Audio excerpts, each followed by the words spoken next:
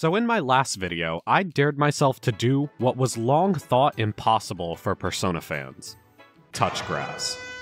I went into the runs just off memory, having not played the games in a while, as I thought it would make it more fun. Some of my guesses were very off though because of that. And a lot of you guys in the comments were quick to mention certain faster ways the runs could be done. So today, let's fix them. If you haven't watched the original, watch it first so you know what's going on. For Persona 5, I was initially worried the run was going to have to go until we met Kasumi, but I was very wrong. You guys commented that shortly into the game, you'd actually get to go into the grass field between the school buildings as part of the story. And you could actually get to grass quicker by doing An or Ryuji's confidant as well. All great points. Luckily, we found the grass in the palace first, so we didn't even need to worry about that. Unless you don't count the palace grass, like some people did. Now, I just said it had to be grass, but Demi, for example, felt it was a bit of a cop-out since it wasn't outside.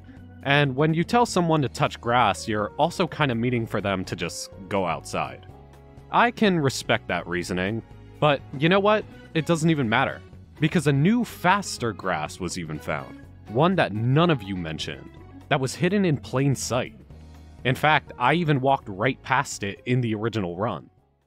You see, during the very first night in Persona 5, Joker has a flashback where you get to explore his hometown briefly. It's the only time you get to go there, and it's for a solid 8 seconds. But believe it or not, there's actually grass here. In my original run, I just walked right past it because it's kinda hidden by how dark everything is. But if we take a look around, there's actually a couple grass spots. Right on this corner is a very tiny bit of grass. No, it's not moss, it's 3D and sticks out and everything.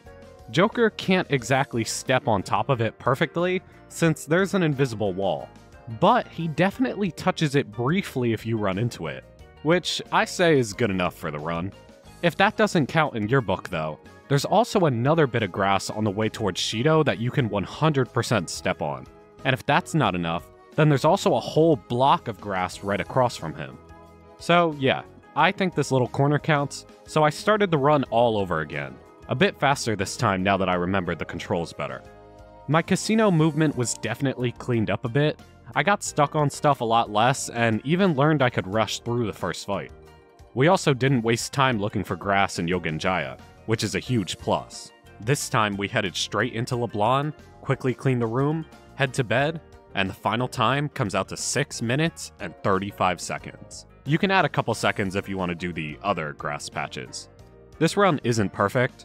A real speedrunner could probably shave off like 20 extra seconds. And also, I do play on the PS5, but I don't have the fancy PS5 version, which I think has even faster loading times, which could probably speed things up even more.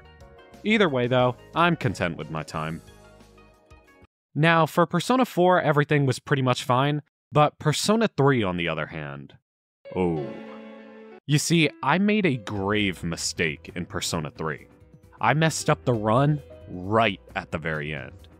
You see, instead of going to the grass out front and being forced to watch a cutscene beforehand, I could have made a right after these stairs and instead headed to the grass right by the tree on the way to the sports clubs.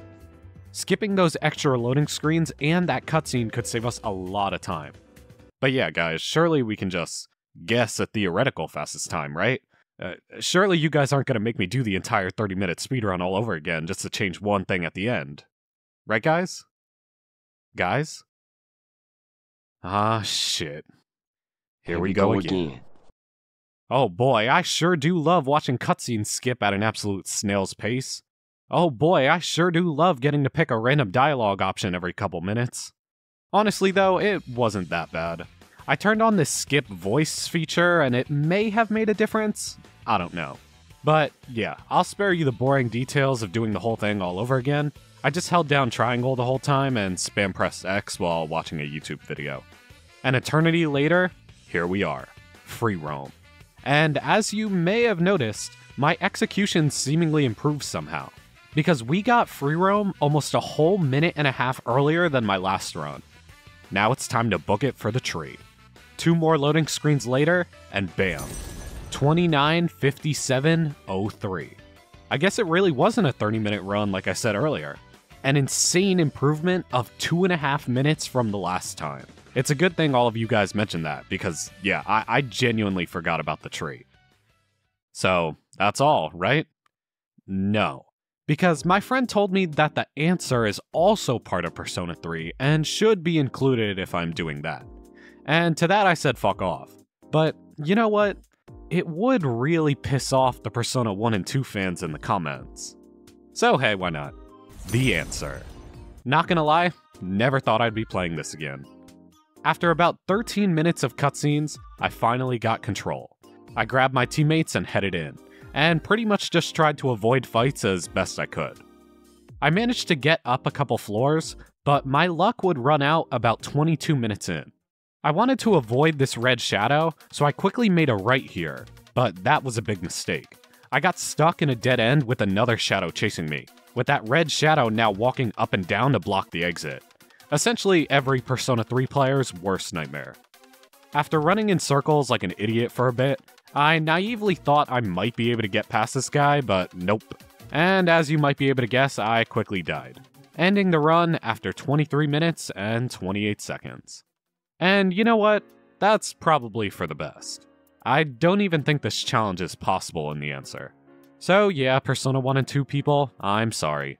But hey, I never said all Persona games in that video, so you can't be too mad.